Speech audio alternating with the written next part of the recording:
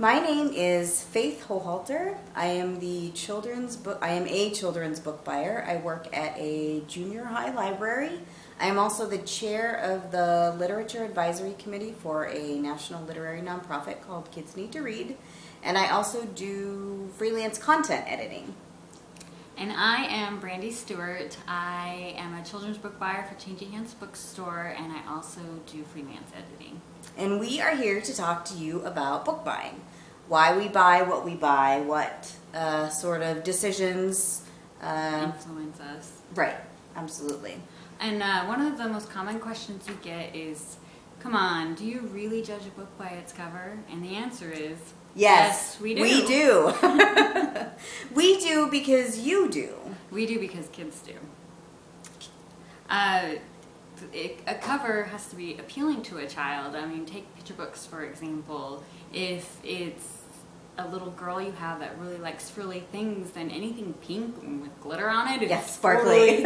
Sparkly books sell. Right. You know, and boys, you know, especially, you know, junior high boys, they like stuff with lots of, you know, a book that looks like it's going to be a lot of action. If it's got robots on the cover. Aliens. Or monsters. Or dragons. You know, a book, if there's a book we're looking at and we're not sure, we're kind of on the fence about, if it's got an amazing cover, we're more likely to take a chance on it. Right. So, but a cover is not the only thing that we think about, that we look at when we are buying books. You know, we also look at authors. Authors. Is it an established author? Is it a debut author? Established authors can make it easier to buy a book because, you know, if they have a series or other books, you can track their sales history and see if that book was more likely to sell as well. Right, and we also look at, you know, the content of the book. What is the genre? You know, is it, you know, dystopian is really huge right now. If it's just dystopian, you know, that's the current trend, you know, we might be more likely to give it a chance if, you know. Right. And as book buyers, publishers send us advance copies of books, that we call them ARCs, and we try to read as many as we can. But, I mean, there's a lot, so... We can't read them all. Right, we can't read them all. So if we can't read the whole book, then we at least try to read the first two covers because, well, that's how kids read, you know. Right.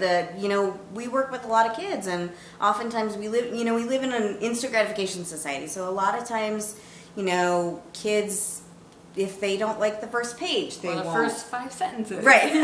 They won't want to finish it. So we try to read the first couple of chapters just to see, sort of get a feel. Writing style. Right. What the genre, is it going to be an action book, or, you know, is it going to hold the kids' interest? Yeah, whether it's boys or girls, you know, we try and pay attention to that. We also look at the publisher's support. What kind of marketing campaign is the publisher planning on doing for a book? Are they doing a group tour? Or are they sending their debut authors out on a tour? Are they doing a floor display? Or a dump. We call floor displays dumps. Yes, it's the store's term. But, yeah. Right, if a publisher is going to send an author on a, you know, 5-city tour, and then they're going to do a blog tour, and then they're going to send them to, you know, a book conference like Book Expo America, and they're going to do a floor display. You know, all of that lends itself to our decision. You know, the more... If they're excited about it, then we should probably pay attention. Right, absolutely. Right. Absolutely. Those are just a few of the things that we look at for buying books.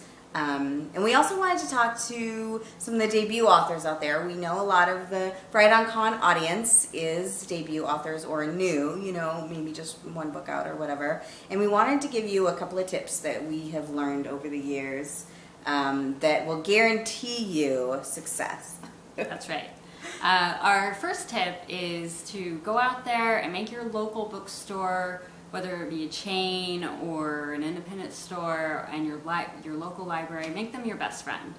Your local bookseller, your local librarian, they are on the front lines. They are the ones putting those books in the hands of those readers, even if they're, be the readers adults, be the readers kids. Your local bookseller, your local librarian, right. Make them your best friend. They are the ones who are hand selling your book. Right. And our second tip is to learn how to talk about your book. Right, absolutely. I mean, I know it's going to sound weird, but you got to learn how to pimp yourself out. I mean, if you aren't excited about your book, then it's a good chance that very few others are going to be excited about your book. And that is our time. Thank you for writing in and tuning in.